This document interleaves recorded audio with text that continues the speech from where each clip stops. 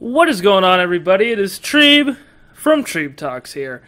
Now, it's been a long minute since I've sat here and talked to you about your favorite team, my favorite team, and your mom's favorite team, the Jacksonville Jaguars. And this isn't going to be typical Treeb Talk status where I sit here and tell you I'm back, I'm better than ever, and I'm going to give you a new video every single week and then not deliver on that promise because I'm going to be a realist here. I'm busy, you're busy, everybody's busy. When I feel like I need to talk about the Jags, I'm going to get up on here on YouTube and talk to you guys about the Jags. And today, what I felt like doing was doing a very Big Cat Country-like thing and doing a little bit of a season recap before the season is even over. Big Cat Country is one of my favorite websites because they do something like that, and I think it's very hilarious because, you know, us Jags fans, and, you know, I think Big Cat Country, even though, you know, that's a website, you know, they got some reporters on there, I think it's more fan-driven. I think, you know, what they do for that fan base over there, I think it's funny, and I think it's great. And I think as of right now, and even, you know, if you wanted to go even a couple of weeks back before Urban Meyer even got fired, the Jags season's been over for a long time, and we really could have made this video even a couple of weeks prior, but this was the time that I wanted to sit here and recap and kind of talk to you guys about the Jags. Now, if I'm being honest with you guys, there is a lot of people talking about how historically great this head coaching opening is, this head coaching job is for the Jags, and how great of an opportunity it's going to be for a head coach to come in and have everything here at his disposal. Or his disposal, I should say. But, do you know how many times we've heard that? Do you know how many times this has been a great head coaching job, that this is just going to be the place for the next great head coach to come in and remodel a franchise that has just needed it for years? It's been like that for a long time. And, you know, you throw Trevor Lawrence in the mix, and I get that, but you threw Trevor Lawrence in the mix this year, and he wasn't on the team yet, but you knew that with the number one overall pick, that the Jags were going to be getting Trevor Lawrence, and Shad Khan and, you know, everybody in power decided to get Trent Baalke, or Balaki, whatever the fuck his name is, and Urban Meyer. And those were the guys that they decided were going to rebuild the culture here in Jacksonville. And what happened? It was an NFL PA nightmare. It was literally exactly a Tom Coughlin situation from a couple of years ago. It was almost as if Shad Khan had not learned his mistakes from the last guy that was an NFL PA nightmare. It was literally the exact same situation with Tom Coughlin. Tom Coughlin, Urban Meyer, same fucking guy. And, you know, I myself, just like everybody, like, I don't even care. If you're a Jags fan, if you are a Jacksonville Jaguar fan, you talked yourself into the Urban Meyer hire. You did. You thought this was going to be it. This was going to be the guy, and why the fuck did we do that? We knew it. I knew it. I knew for a fact that this wasn't going to work out in my own, like, mental, right? In my own, like critical thinking brain. It's like having a cheating girlfriend that is going out to the club every night, and she's out there wheeling dudes every single week, and it's, you know, just like Urban Meyer with his wife. You know, he's out there wheeling younger broads when he just decided to not go on the plane with his team after a Thursday Night Football loss, and, you know, he's cheating on his wife. Urban Meyer's a cheating husband, and he is cheating on an organization whose fans just want a winning football team. And we just trusted you, Urban. We trusted you, Herbs. We thought, this guy did it for Florida, but that Florida organization's so bad that literally every time on, like, an NFL memes, college football memes, any kind of memes, everybody wants a 30 for 30 on that fucking football team because of how bad he ran it. Like, so many people went to jail. Aaron Hernandez was on that team. I mean, god dang, really, for real. Like, this was never going to work out, Chad. Like, this is not a historically great opening. Why? Because the people that are in charge are the people that own the franchise. Shad Khan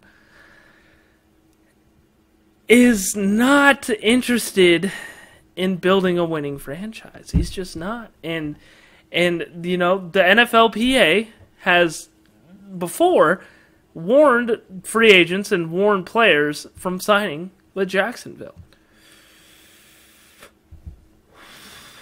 And when that happens, these top-tier free agents don't want to come here and don't want to play. The Jags have money. The Jags had money last year, and the best free agent that they brought in was Roy Robertson Harris. And he's been, you know, I guess, all right. I don't know. Marvin Jones was in the mix. He's fighting with Urban Meyer, and he's dropping passes. But, you know, he was never meant to be a number 1, number 2 receiver. But here he is. You know, like, right now, the Jags are in a position to where this next head coaching hire that they make is going to make or break the franchise. This is either going to completely take the franchise to the next level, and it's going to be a competent, you know, above average to average franchise that really has an opportunity to win, because the AFC South is, you know, it's up in the air, always is. Or the Jags might not be a franchise anymore, and I'm freaking serious when I say that. And when I say, like, not a franchise anymore, I mean, I don't know 100% the logistics behind it, because I know Shad Khan is making a lot of money. Like, he's making a lot of money in Jacksonville.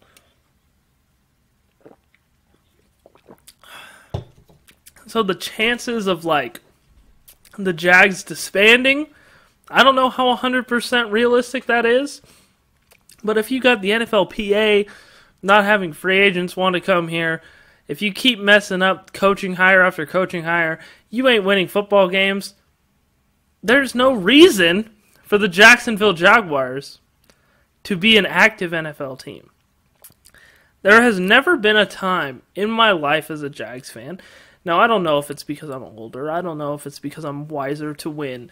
The Jags are going to win games and when they're going to lose games. But I have never been so indifferent about a season. I mean, this has literally been the most boring and the worst Jacksonville Jaguars season that I have ever watched. Ever. It's been bad. I mean, even the 2 wins, the Bills game was cool. I mean, it was a defensive powerhouse beating a team that you weren't supposed to beat. I think the Miami game was more fun in London. That was a better win. But, I mean, there is just so much going wrong, and it all relies on who you decide to come in and be the next head coach of this organization. Because right now, if you bring in a guy like Jim Caldwell, who is, you know, that's kind of Jim Caldwell and Doug Peterson. That's kind of where the nail is. That's where the needle's tipping towards. Granted, Doug Peterson took the Eagles to the Super Bowl. Jim Caldwell's been a consistent coach, but Caldwell has a losing, like, it's like a 4-37 record against teams with winning records. The Jags probably all time have a 4-50 record against teams with winning records. Like, we are not good, you know, against teams with winning records. Like, that's not a guy that's going to tip the scale. You know, and you bring in a guy like Doug Peterson, who I don't think is going to tip the scale that way either. The thing is this whole organization needs a culture change. They need somebody that's going to come in and, you know, I don't want to say somebody, you know, brand new, but honestly, you kind of need to bring somebody in brand new to the head coaching job, to this organization, and maybe even somebody that's been around for a while. Right? You know, bring in a Byron Leftwich. I think another guy that would be cool, you know, a guy that I grew up watching when I was a kid, one of my favorite football players ever, the offensive coordinator for the Dallas Cowboys, Kellen Moore. I think bringing in one of those guys as a first-time head coach, I know Urban Meyer didn't work out, but I think bringing in one of those guys, that is going to be your best bet. I don't think bringing in a guy like Jim Caldwell or Doug Peterson is going to tip the scale enough in your favor. I also think bringing in a new GM is going to work out because this year's draft class was poo-poo. Was poo-poo, caca, terrible.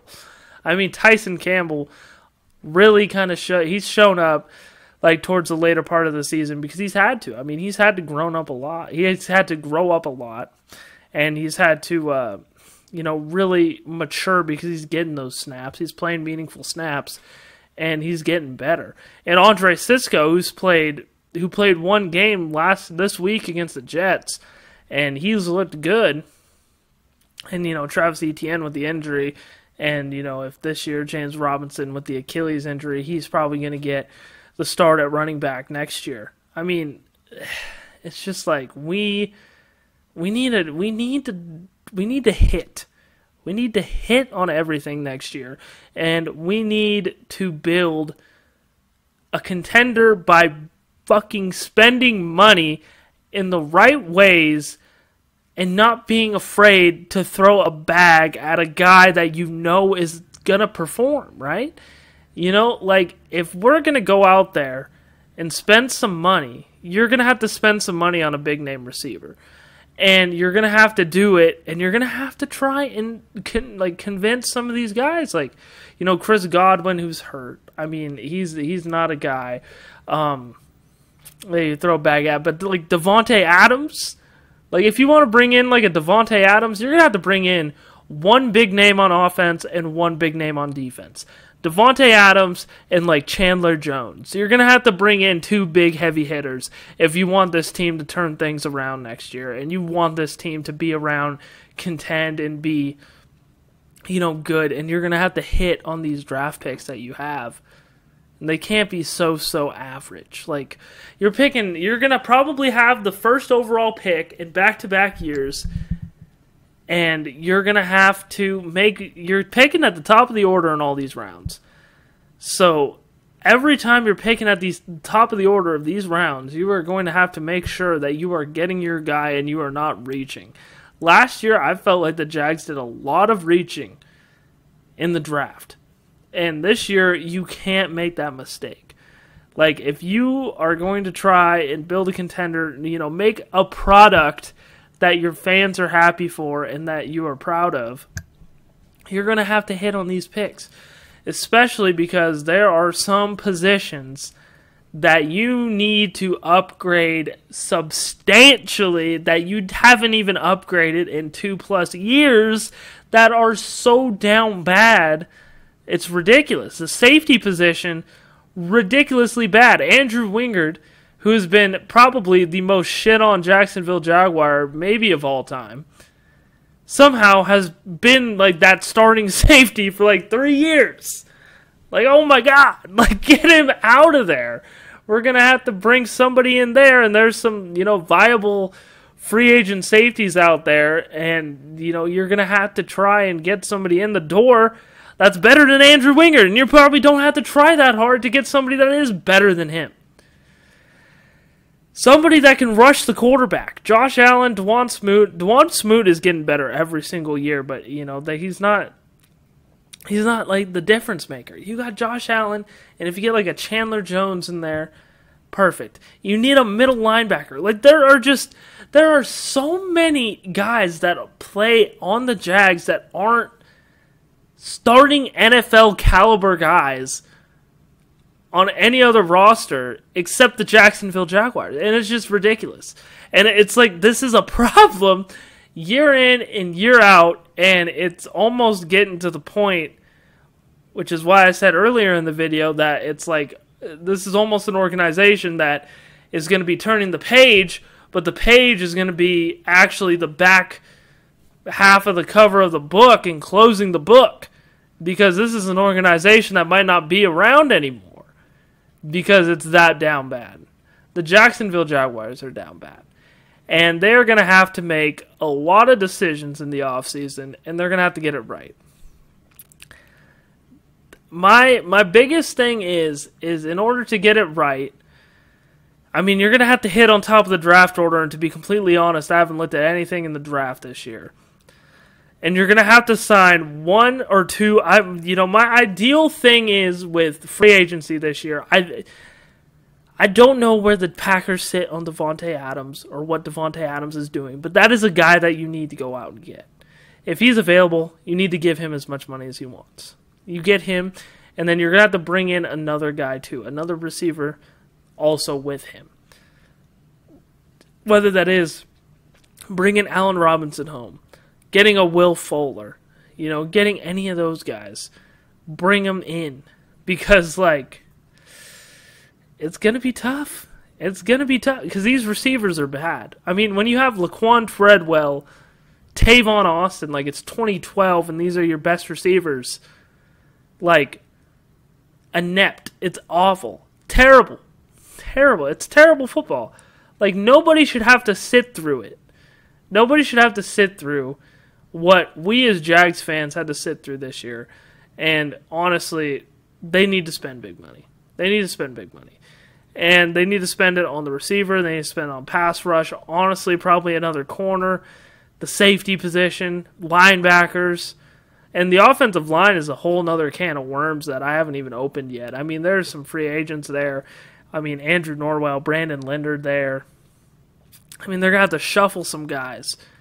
And, the offensive line hasn't even played bad this year, but they're going to have to, figure out what they want to do there in order for that to be a successful unit for Trevor Lawrence.